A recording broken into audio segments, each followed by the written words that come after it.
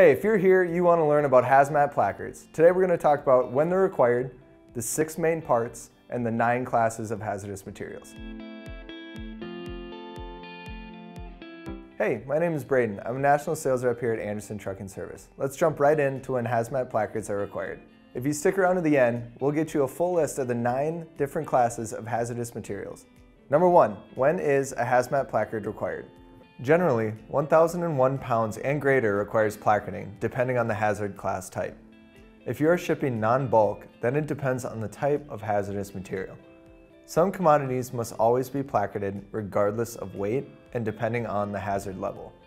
These hazard classes include 1.1 to 1.3, 2.3, 4.3, 5.2, 6.1, and 7.